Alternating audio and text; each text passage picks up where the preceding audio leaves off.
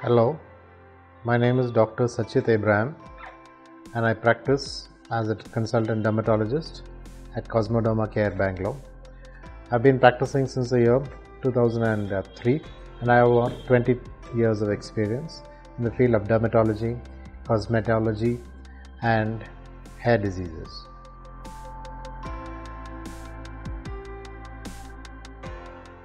Hemangiomas are one of the most common benign tumors and are usually seen in around 5 to 10% of all infants.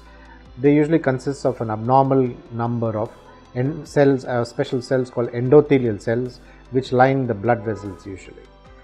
And hemangiomas are quite common, usually in girls, preterm infants, and also in young children.